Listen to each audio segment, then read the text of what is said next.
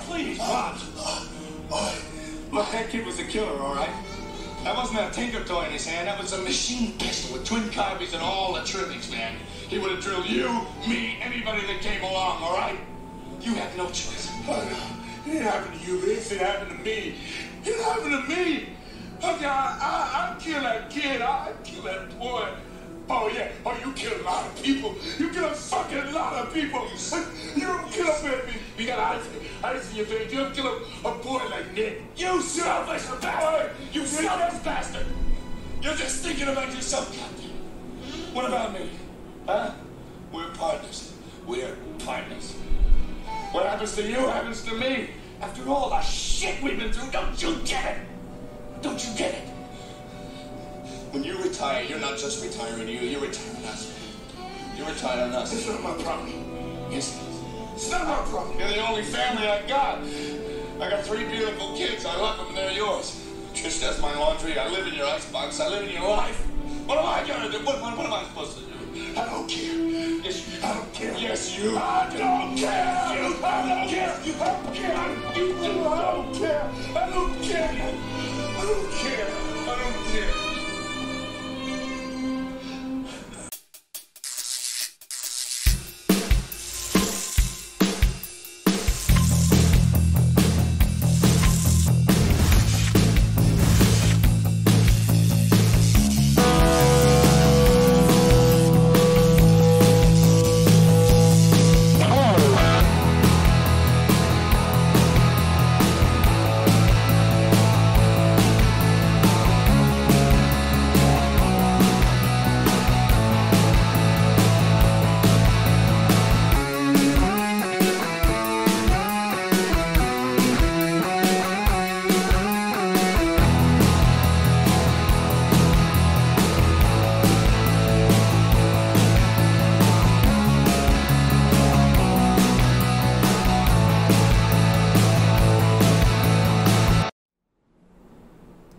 What's going on, ladies and gents in Cyberland? Coming back to you with another film review, and this time we're moving on to the third film of this series of buddy cops.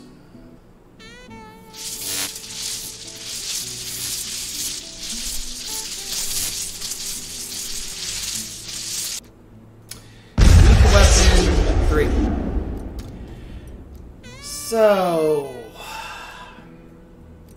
like I said, when I watched this, I think Lethal Weapon 3 was probably the last one I saw out of the bunch, because I saw 4, then I went 1, 2, 3. And of course, this film, I felt, with 1 and 2, the films were establishing a relationship and kind of, I guess you could say, finishing up some things that weren't resolved with what happened in the first one. Things that were mentioned and it opened fully in the second one. Third one, I felt they were trying to make a statement, which was a good statement, which had to do with LA gangs and you know, kids killing kids and kind of thing, and who's supplying them with the weapons, and just pretty much trying to stop that. And along the way, we see that Murtaugh is getting ready to retire. He's kind of feeling some type of way about it. I don't think he really wants to do it, but at the same time, he feels like maybe it's the right course where he needs to be now. And Riggs hasn't really voiced his opinion too much, but he's kind of,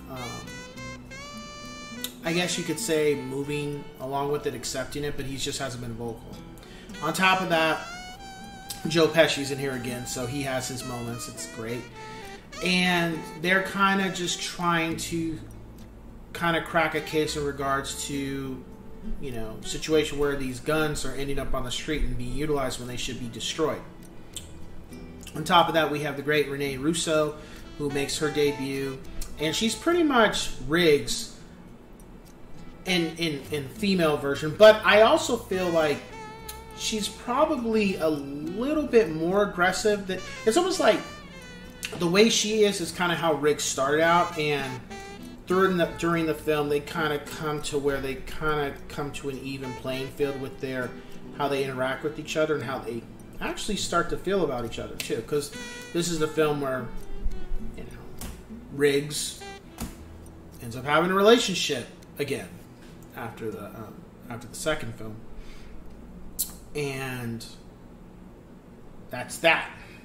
Now, in regards to other cast of characters, we have cameos from people we've seen before previously. On top of that, the villain is a gentleman named Jack Travis, and I felt he was good. I kind of feel like when I look at the villains for so far up to 1, 2, and 3, I felt he was just as good as the second villain, I would say, but I think Gary Busey was the best for the first film. But then, I don't know, he wasn't forgettable, he was good. As far as the story was good, the action was great, but this one was a lot more emotion behind it, just in regards to what was going on in the film, how things transpired, and it also really peel back the layers of what type of relationship Riggs and Murtaugh have established at this point in the series. I felt the action was good, if I didn't already just say that.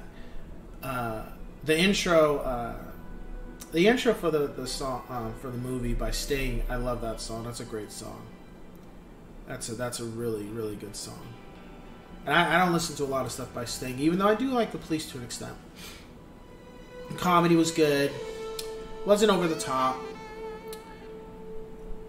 It wasn't as violent as 1 and 2, that's for sure. I felt 2 was probably the darkest of the films. At this point, I think they started to get a little lighthearted a little bit, and I don't think that was because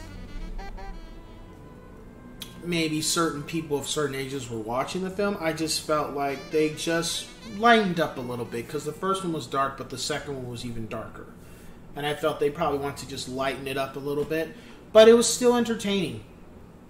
It's, I can't even, again, I can't rank the Lethal Weapon films as my favorite, which one's my favorite. I just say I love all 4 of them. Like, I just look at them as just one big story, like chapter 1 through 4. And it's not even like I like one more than the other. Like, some films I could do that for. Lethal Weapons, I love them all the same.